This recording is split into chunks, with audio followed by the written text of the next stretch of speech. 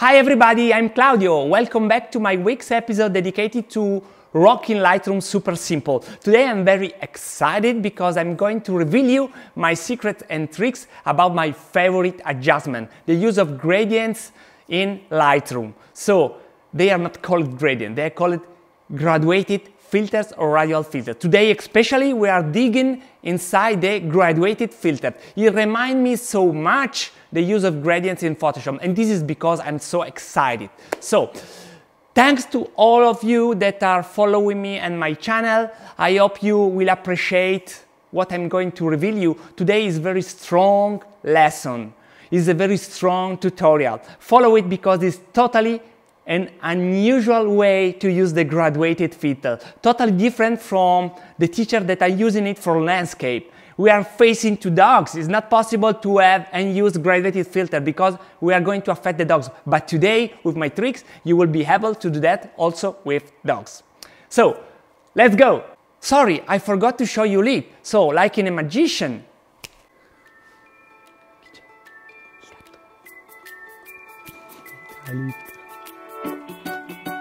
Oh, she's so cute. Here we go.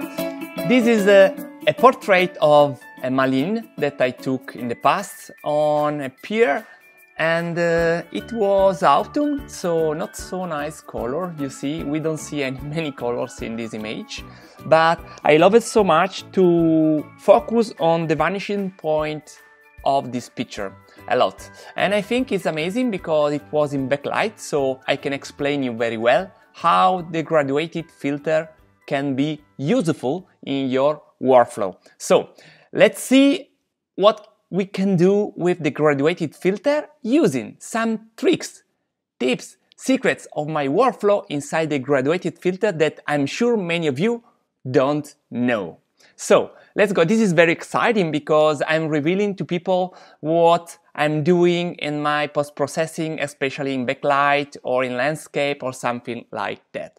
I'm sure you will like it so much. So let's start. It's amazing also the use of wood on the pier, and as you can see, it's not so easy because we can't make a mask like in Photoshop. So I would like to control the sky without affecting the dog and let me say the wood poles in the background and so on. But I really love the vanishing point of this photo. I took this photo with 40mm, 2.8, 1000 in a second, and ISO 250. It's really well focused, so it's amazing for this kind of lens. 40mm, I was so close to the nose of the dog. It's amazing. So let's start. So we will switch to the develop panel of Lightroom, and we can start the post-processing.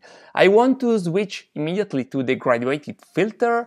I just add a bit of exposure, so something really that can affect the whole image, something like that. And I switch immediately from the basic menu to the graduated filter. They are here. The graduated filters are part of gradients. I love gradients, especially in Photoshop, so I love gradients as well here. And they are called graduated filter or radial filter. Today we are going to talk about the graduated filter. Stay tuned because it's the only way to understand what I'm going to do. It's really easy if you follow it completely, but it could be very difficult if you jump with the, let me say, because you think you don't have time, but I assure you that this is a very good time. It works a lot. So it's not a waste of time. Let's go.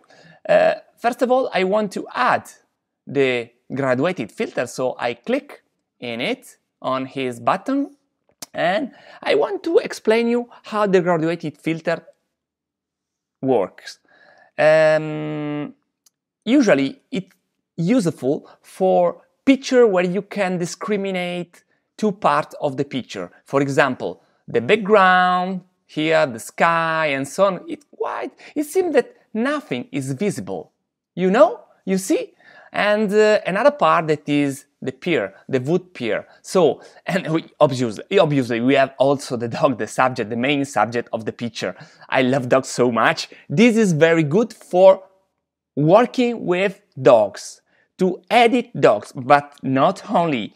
For dogs, it's very difficult to apply the other tutorial about the graduated filter because usually they apply it with landscapes and so on. We are facing to a difficult picture where we have the dog exactly in the center, but we want to use the graduated filter because they are very easy and powerful. It's very simple to use them. It's a very simple way to reach amazing result. So let's see how I want to manage the picture. First of all, in my mind, I divide the picture, the photo, in two parts. The first part is the top, the second part is the bottom. Okay? Then, in this way, the first thing I want to be sure of is that it's straightened. So I want to be sure to work on a straightened picture. Okay. And I don't cut the picture. This is the original frame. This is the AOOC photo. So it's straight out of the camera. Okay? So many people want to see the before. This is the before. Let's go. It's quite funny because many people ask me what I do, but I can suggest you that you have just to follow the tutorial and you will discover exactly what I do. It's very important to understand what I'm going to do now. It could be really complicated if you jump. You need to follow. Okay? Let's go. Add the graduated filter. I want the mask to be visible so you can see exactly where I'm working. So I start to apply it in the first part of the picture, the upper part of the picture, and I want to work on the shadows and on the brightest part to discriminate the clouds from the sky. So first of all, I want to work on the shadows of the sky. So how to do that? You just have to point in a part of your image and drag and drop the mouse in the direction you want to apply the mask. In this case, I will start from here to here. And the first line in the top is where the graduated filter, the adjustment is 100%, and the lower part where I'm going to drag and drop and release is the part where is not affecting anything, my adjustment. Between this 100% and 0%, there is the transition. If I make it bigger, I make bigger the transition. If I make it smaller, it's a very hard transition. In this case, I want to do something like that, okay? It's very well visible. As you can see, I'm affecting also the ears of the dog and the wood poles in the background, the eyes and everything. It's not so good. So if people try to use the graduated filter, as any teacher teach and suggest to use in your photos because it's a landscape, it's not working here. So the main thing to understand is how it works with a dog. So remove the selected mask overlay because I want to see what I'm affecting. And because I wanted to affect the shadow, I start with removing a bit of temperature, maybe -3 is enough. I want to remove also the exposure. So removing 1 or something like that of exposure could be nice, not so much, -1, it could be good. Then I want to add a bit of contrast. So how much? You will see, because this is what I do quite all of the time. Yes, the value can change a bit, but 24, 26 is good. Then, because I want to work on the shadow, I go down, I downrise the shadows. How much? A lot. Something like -50 or a kind of. And the blacks too. So, going down with the blacks too. You see, the sky is going to be darker. And then what I'm going to do now, that is the main part, is to change the D8. The D8 is removing haze, like the fog, you know? So, how much? Not so much. I suggest 20, 27, something like that. Okay? Don't judge the result now, it's only the first part. But, as you can see, I did a disaster, I did a mess on the dog and on the wood pole too. Look the mask. As you can see, I'm affecting everything. I did a disaster. And usually, in this moment, people quit. because they don't want to go on with this adjustment. But look what we can do. We can go at the end of this graduated filter. Down here in the bottom there is range mask. Click it on color or luminance. I want to work on the luminance, okay? And let's see how it works. I want to explain very well what is happening on the mask. So I decided to work with a range mask called luminance. So I want to discriminate the mask based on the luminance in the picture. So I click the eyedrop, and I want to click where? I want to click the shadows of the picture. So probably I want to click here. Let's try. So I click twice in this point, and look what's happened here. This is the range. So now I'm affecting all the luminance between 0 to 100, so from blacks to whites, with a 50 of smoothness. In this case, I want to click here twice, just to affect a smaller part. As you can see, I reduced the mask a bit. You can see it better here. I can do it again. Look, back. I was in this situation, so affecting everything, and I click it twice here. And as you can see, Lightroom is doing a selection. It's doing a mask inside Lightroom, inside my graduated filter. This is amazing. And it's keeping, in this case, the range between 47 to 100. But because I want to get the shadow, I want to go down a bit to 30, 31. Could be nice to have a better transition, because if you exaggerate, it's too visible, the mask. So I will come back to 30, 31. It was good. It seemed to be good, so I will use it. And then I will proceed removing the luminance mask and see what is happening now. I'm not affecting the dog so much anymore, but because probably some parts of the ears are selected, I will continue. I'm going to go on and ahead with the same regulation. I'm inside the graduated filter. I've decided to apply a luminosity mask from 31 to 100 of lights, okay, of shades. And then inside that, I click brush. What is it brush? Brush is inside the graduated filter. I want to remove those parts that Camera Raw wasn't able to, let me say, delete from the mask. I will do it by myself. So I have a brush with the plus inside the circle. If you click, if you use the stroke key Alt, so hold it on, you will see the minus inside the circle. It means that you are removing some parts from the selection. And I make it bigger and I paint. I paint inside. Look.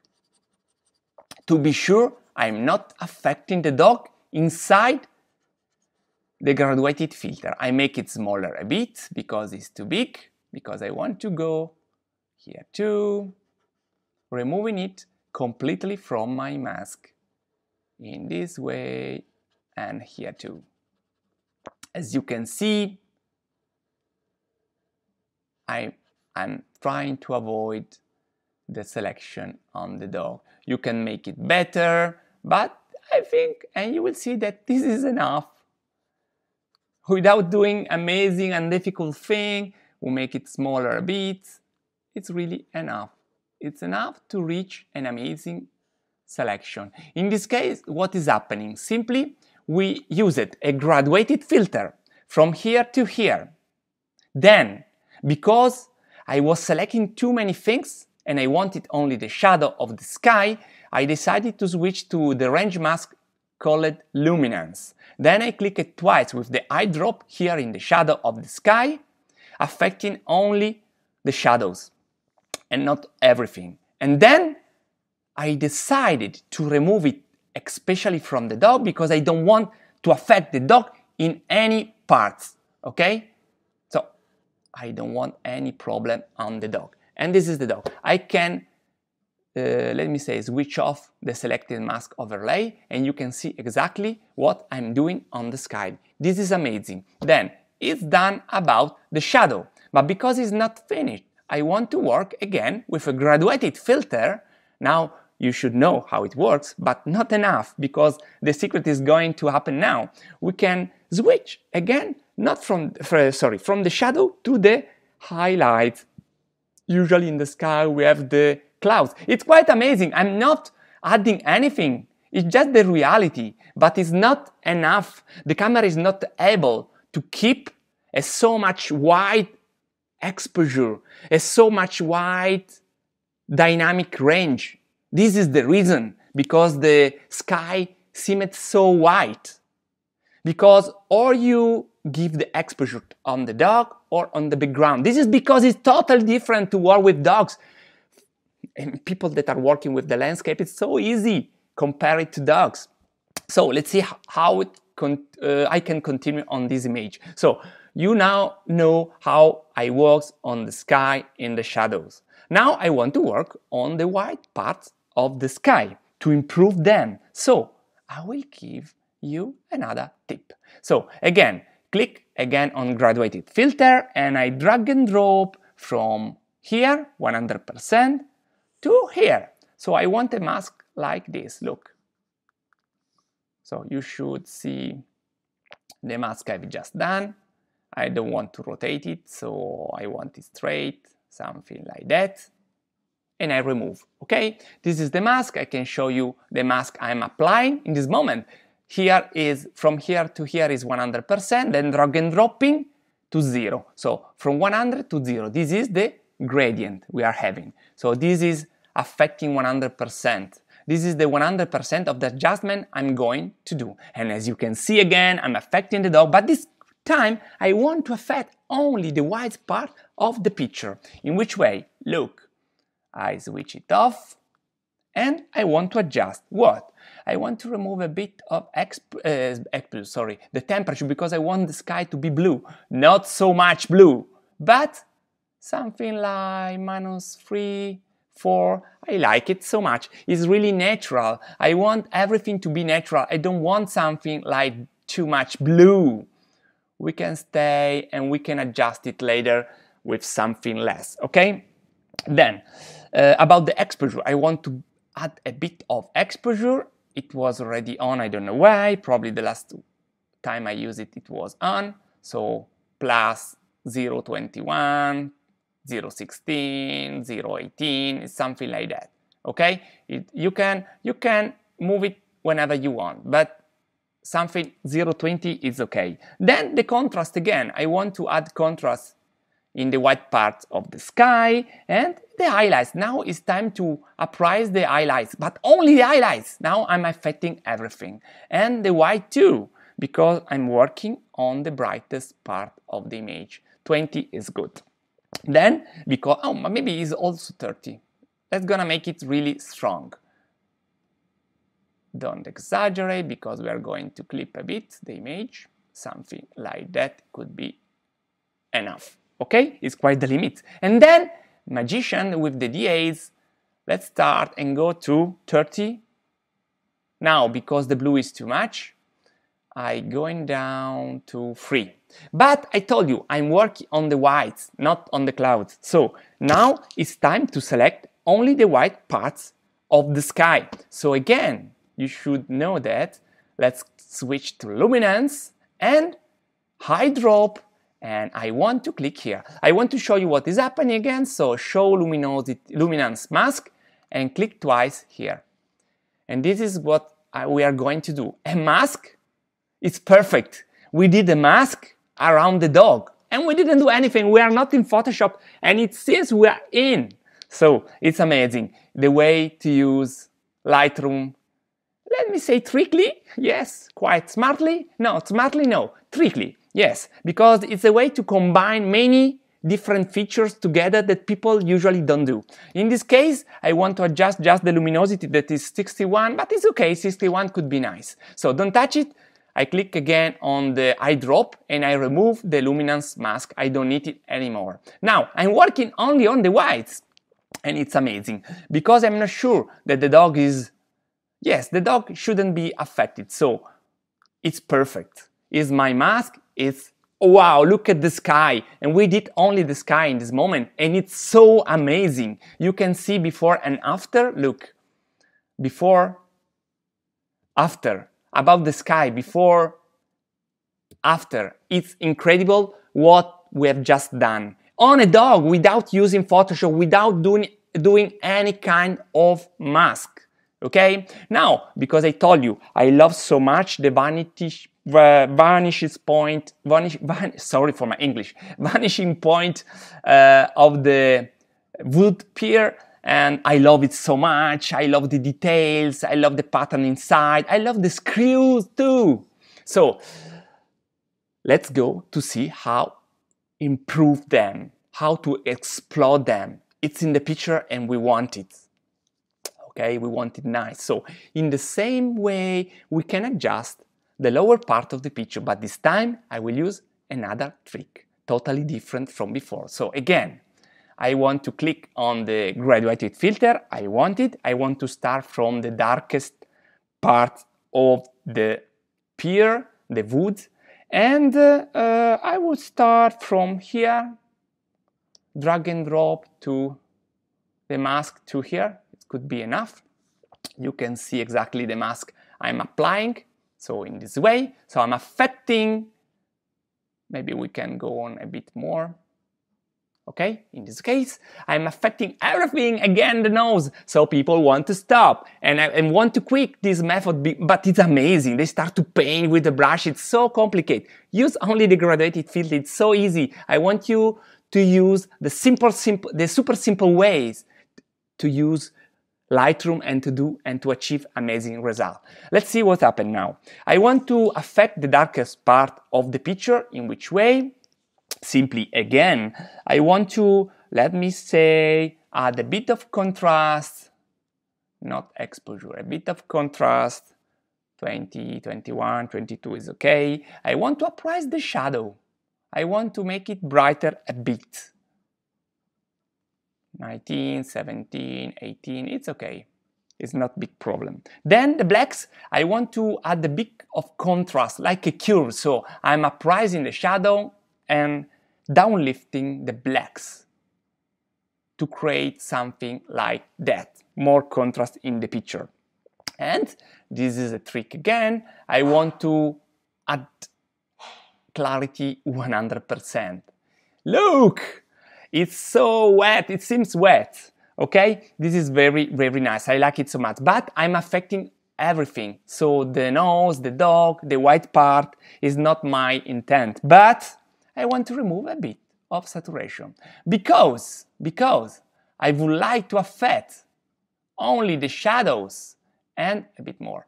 Only the shadows and, let me say, the brown part of the wood. I will create a mask because now I'm affecting everything in the bottom part of the image. So range mask again, but not luminance. I want to play with color. So it's the first time I want to show you how the color works. So I'm going to make an automatic mask with based, let me say, on colors and not on luminance like before. So you can learn how to use the graduated filter in this way. I want to remind you, we are in the graduated filter. So click the eyedrop and let's go and click what? The brown part of the image. Which part? For example, this. Look, without the mask. I want to select this kind of color, like here. You know? Here, look, with the mask. I want to affect this part. Okay? So I'm affecting only the darkest part of the image that are brown. That are brown, like the point I selected. You can select many points, clicking Shift, so with the stroke key Shift, holding it down, holding it down and clicking other point. You can add 5 eyedrops on your picture. 1 is enough for me. So what I'm going to do now, I want to click again the eyedrop, so I don't need it anymore. And what I want to do is to adjust a bit the mask, changing the amount. If I go to 100, I'm selecting everything, so the mask is not affecting everything. If I go to 0, there is no tolerance. 50 is in the middle. I go down a bit because I want to be more selective of my colors using 40 or 41. 41 is okay. Then it's done. But again, I don't want to affect the dog. So do you remember? I click brush. Even if I'm inside the graduated filter, I click Alt. So hold down Alt and remove it from the dog. So remove it totally from the nose of the dog. I don't want to affect the dog because this kind of dog is brown. So if I don't do that, the risk is to affect the whole fur of the dog. So I also, for the pose, I really pay a lot of attention on the pose of the dog. I want it natural, I want it amazing. So removing, removing, removing, and also in the other pose. So just clicking and hold the keystroke Alt in this way. So I'm not affecting the pose, the legs, and the body of my dog. I make my brush a bit bigger, and I proceed here, removing it totally from the nose of the dog to be sure that is not affected. Just a bit here more, because I don't want to change the white of the dog. In this way. Look, it's really, really amazing. The mask is really amazing. We don't need to see the selected mask overlay anymore. So I click it. And you can see now that I'm affecting only the darkest part of the image. I can make it warmer, but I don't need it and I don't want it. I quite want to desaturate it a bit because it's quite green.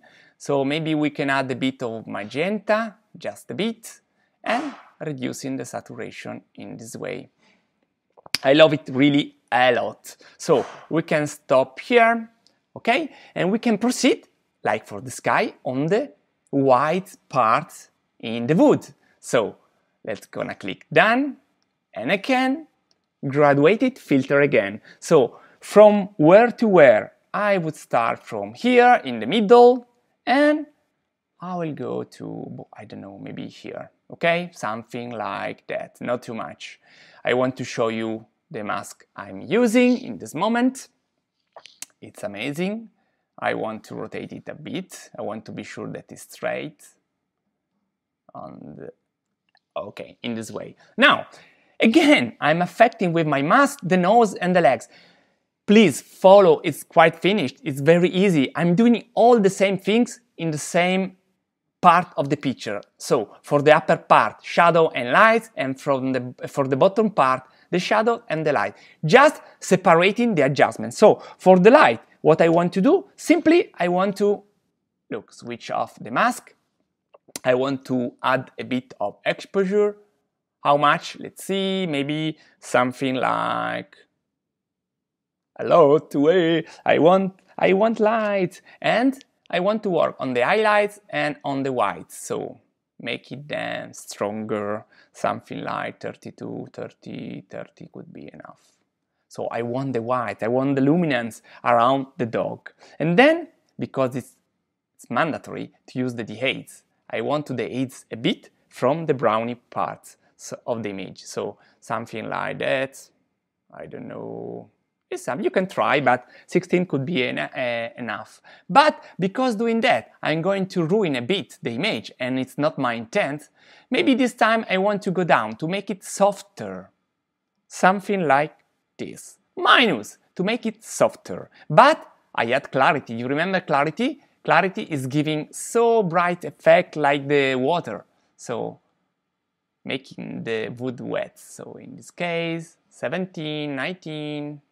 But because I'm affecting everything, as you can see, I want to reduce the mask only to the brightest part of the image, of the pier. So let's go.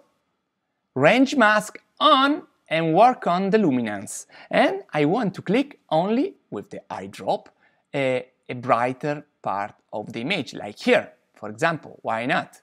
Let's try to see what happened.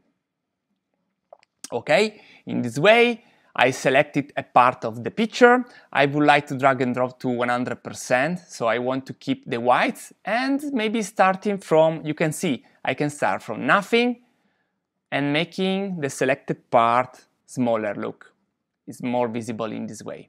You can see exactly what I'm taking, what I'm keeping. So maybe something like just the white, quite the white. I want to work only on the whites. As you can see, the pink parts of the picture. 66, 67, something like that. Okay? Something like that is okay. Now, we don't need the eyedrop anymore, and we don't need to see the luminance mask anymore. So this is the picture transformed by me with 4 graduated filters, okay? 2 in the skies, 1 for the shadow, 1 for the white, using the trick of the luminance mask and the trick of brushes removing the part that you don't want to affect, and the same thing for the bottom part, but we worked on the wood, so we selected the mask with the graduated filter, removing it from the nose, obviously with a brush, clicking Alt, and we didn't use the luminance, but we used it the other way, so the color mask, okay? In this case, we can click Done. What we have to do? Oh, you didn't tell me anything, but we forgot a thing, which was dedicated to the brightest part. We can select and see which was the mask. This was the mask dedicated to the, let me say, the whitest part of the image. No, this is the wood, so this is the shadows. So probably is this one, no, probably is this one. Yes, in this mask, this is the mask we need to work on, or is this one? Let me see. So this is the sky, and this is the, yeah! I've just found it. Simply, I forgot to remove it from the nose. So I will click Brush and remove it from the nose. But because, yes, I'm gonna remove it, but because it's not so bad to, let me say, highlight the nose a bit, I will remove it only from the nose in the center. So something like this, Alt, just from here. I want the nose to be really, really black, but the rest is okay. I want to affect it. Okay, remove the mask and it's done. So I can show you the before and after. Before and after. And because it's not finished yet, I want to just add a tip on the eye. So I just want to work the eyes, showing you a very easy way to do that. We did it in the last lesson, so I will proceed very fast. So we have just to click here. So we have the brush. I want to make it smaller a bit. With filter something in the middle, something like that. And I will do it fast here. So I want to do something really fast here and here. And look how much it's easy. I will add 100% of clarity, whites, highlights, and a bit of exposure, and removing a bit of noise. And it's done. So the eyes are done. Before and after, before and after. And I think the image is amazing, but if we want to add just a bit, so a radial gradient here on the dog, to highlight, let me say, the side of the dog, so adding, inverting, so just in the middle. I want to affect only the dog in this way, to put the attention of people on my dog without affecting the sky. So something like that. Okay, and it's done.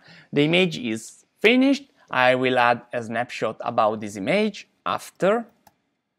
I will call it after, create. So before and after. Before and after. I'm doing it slowly because many people asked me to do it slowly. I think it's totally amazing, totally amazing.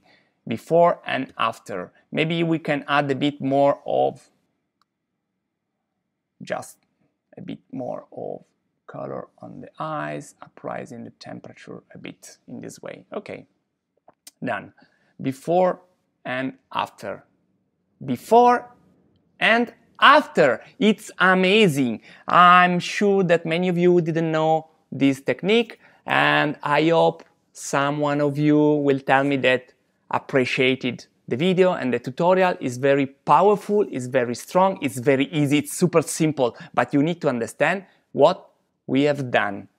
Okay? Step by step, slowly. Watch it again and again and again till you reach and you are sure about yourself and how to manage it with your picture.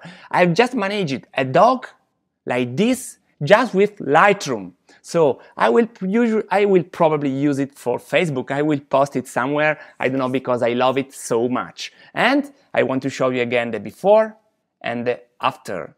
From a boring picture to an amazing picture. From boring picture in backlight, very difficult, with a 14mm 2.8 with a full frame, so really complicated to focus the eyes, to after is totally amazing. I love it so much.